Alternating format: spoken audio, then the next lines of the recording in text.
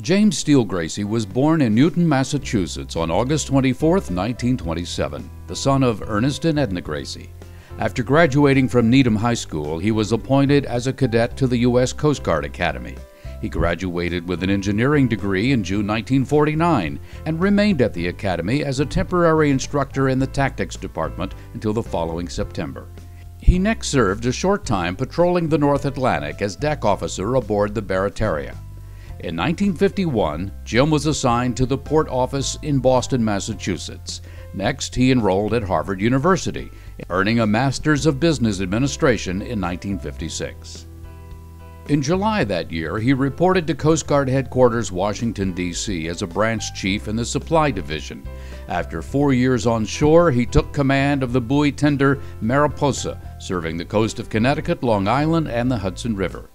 Jim went on to serve as Comptroller, 2nd Coast Guard District, St. Louis, Missouri, and then as Executive Officer of the Coast Guard Base at Governor's Island, New York.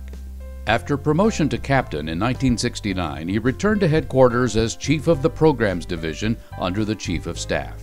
Jim was promoted to Rear Admiral in 1974 and assumed command of the 9th Coast Guard District in Cleveland, which covered operations in the Great Lakes. Having risen through the ranks, Admiral Gracey understood what it felt like to be a new flag, and he joined the Capstone program as a senior fellow to give his insights to flags following after him. Mrs. Gracey felt so strongly about the importance of the program, she developed and taught for many years the Executive Development Lecture Series for spouses at Capstone. Returning to headquarters again, he served as Chief of Staff of the U.S. Coast Guard.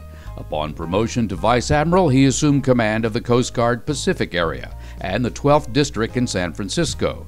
Then he went back to the East Coast to command the Atlantic area and 3rd District. Promoted to Admiral, he assumed the position of Commandant of the Coast Guard on 28 May 1982. Under his command, he successfully battled against legislation to privatize many Coast Guard functions.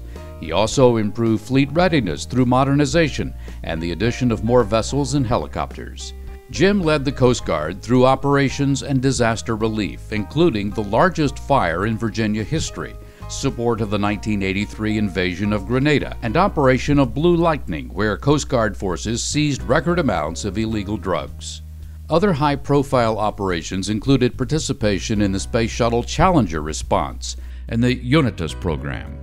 Jim stated that his greatest accomplishment during his tenure as Commandant was the ability to keep the U.S. Coast Guard afloat, keep it on an even keel, and keep it moving forward.